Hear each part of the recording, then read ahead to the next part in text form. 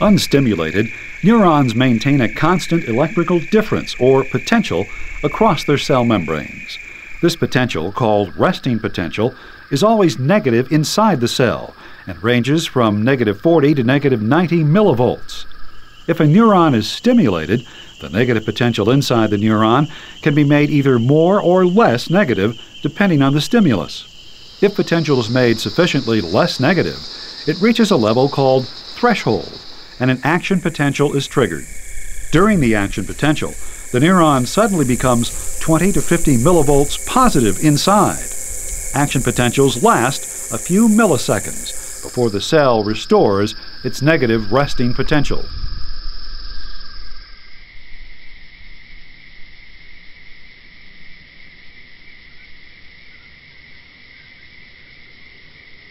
The cell membrane of a neuron encloses cytoplasm with various ions dissolved in it.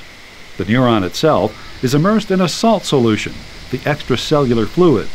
The ions of the cytoplasm consist mainly of positively charged potassium ions and large negatively charged organic molecules, such as proteins. Outside the cell, the extracellular fluid contains mostly positively charged sodium ions and negatively charged chloride ions. Since charged particles cannot pass through the lipids that make up cell membranes, they must travel through channel proteins that extend through the membrane.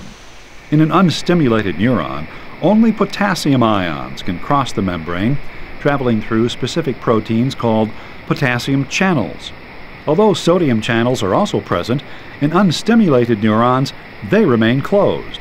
Since only potassium ions can cross the membrane, and potassium ions are more concentrated inside the cell, they diffuse out of the cell, leaving the large negatively charged organic ions behind. As more and more positively charged potassium ions leave, the inside of the cell becomes increasingly negative. But since opposite charges attract, as potassium ions diffuse out, an electrical force develops that tends to pull them back inside. At some point, the diffusion of potassium ions out of the neuron due to concentration differences is balanced by the electrical attraction tending to pull them back inside. This is the point at which neurons reach resting potential.